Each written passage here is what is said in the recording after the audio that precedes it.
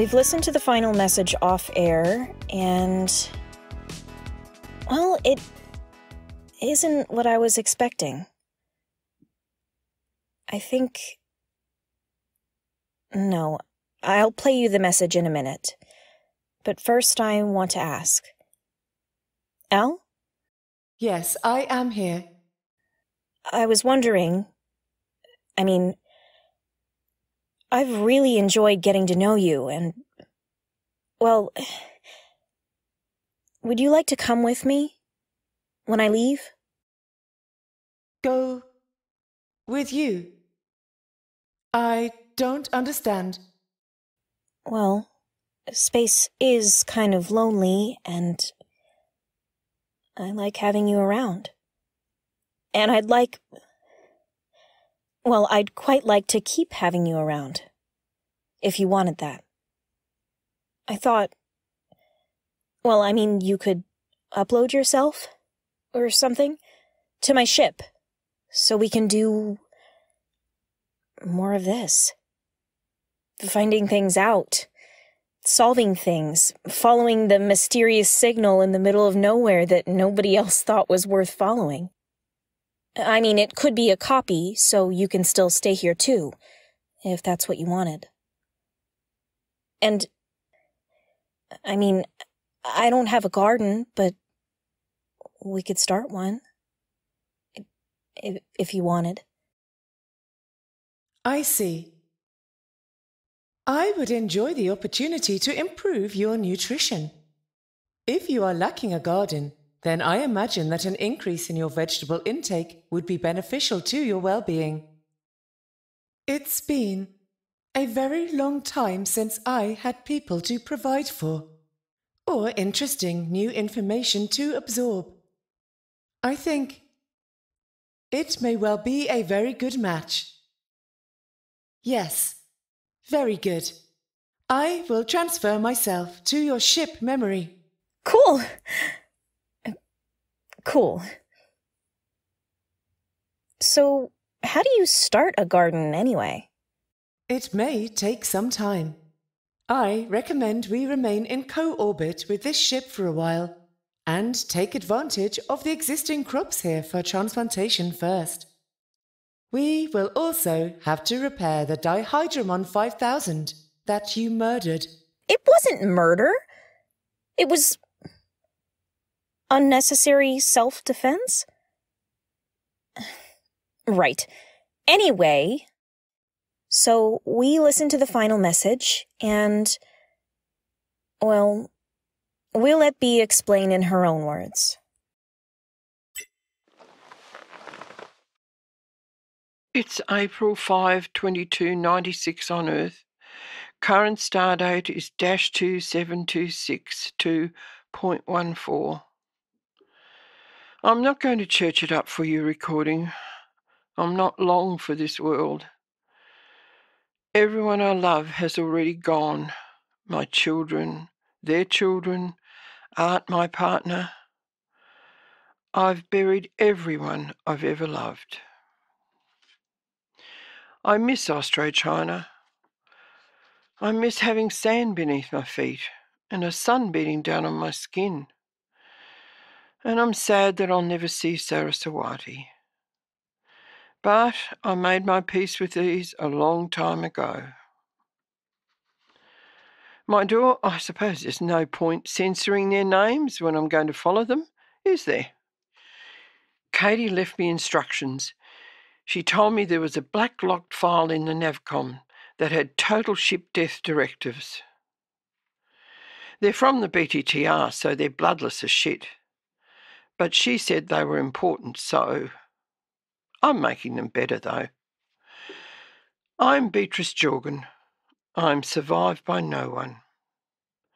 Previously, this ship has seen my daughter-in-law Katie, who in her last act as captain of the Felitus Narridae bid me make this recording. Katie was a brilliant doctor and one of the most compassionate people I've ever met. Though she was just as brusque, it took me a long time to realise that was her way of showing affection. Before her was Callum, Oh, he was raised better than to perform electrical maintenance on wet dirt. That man was a bright spark. He typed before he talked. Did you know that? He made a program that output a mechanised voice, and he used that until Katie made him stop. Was it the school? He was always an odd duck.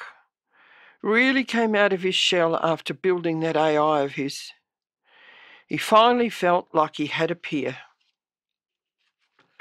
Before him was my son Emery, who died of a broken heart.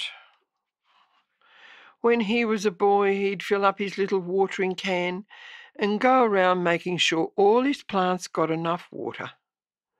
He'd talk to them, every one. He never really grew out of that either. I was shocked when he brought a boy home. I thought he couldn't love anything that didn't run on chlorophyll. I was even more shocked when he brought home a girl and a baby. I've never been more glad to be wrong. Shortly before him was Mark, and he died of a weakened heart. Mark was our cultured and daring intellectual. He believed so strongly in good and evil and right and wrong. It's a miracle he became a teacher, not a fascist-punching vigilante. Or maybe it isn't. Maybe he saw that teaching, that influencing minds towards being kinder to their fellows, was better than all the punching in the world. First of us to go, to everyone's great dismay, was Cassie, our youngest, who died some 26 years ago. She was a brilliant engineer.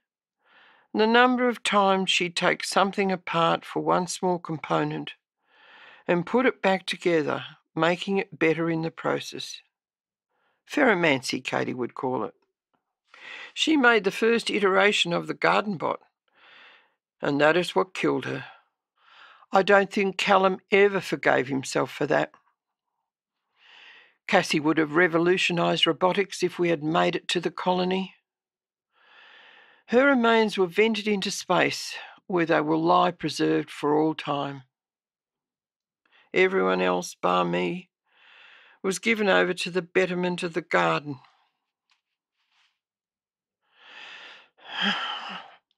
I've had a good life, a long one. It didn't always happen the way I thought it would, but I don't regret a minute of it. There are some things I wish hadn't happened, a lot of sadness. But if none of it happened, I probably wouldn't be here on this ship, and that would be the greatest sadness of them all. I'm dying. It'll happen soon. I'm not upset. I've lived a good life, a full life. I've outlived everyone I've ever loved by some tragic miracle. I'm ready to join them. This is the final transmission of the Felitus Narridae. May the stars shine softly upon you.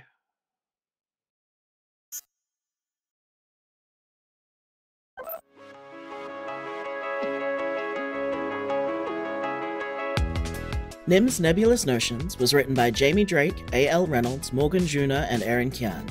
It was produced by Parsifal Pez Productions in association with A.L. Reynolds and Jamie Drake. This episode featured, in order of appearance, Sarah Roach as Nim, Mills Ross as Al, and Kathy Syret as B. Jorgen, with credits read by Erin Kian. Our website is nimsnotions.com. If you want to drop us a line, you can email us at nimsnotions@gmail.com or send a tweet our way at nimsnotions. We would like to acknowledge that Nim's Nebulous Notions was made on the stolen lands of the Kulin and Eora nations and the United Ngunnawal people. It was primarily written and produced on the land of the Bunwurrung, Wongol, and United Ngunnawal people, with a cast from all around the globe. We pay our respects to elders past, present, and emerging, and extend that respect to all Indigenous people who are listening. Sovereignty was never ceded. Australia always was, and always will be, Aboriginal land. Thank you for listening. We hope you've enjoyed the show. If you'd like to know more about the other shows we make, check out the Passivul Pez Productions website at passivulpez.com. That's PASSERVULPES.com.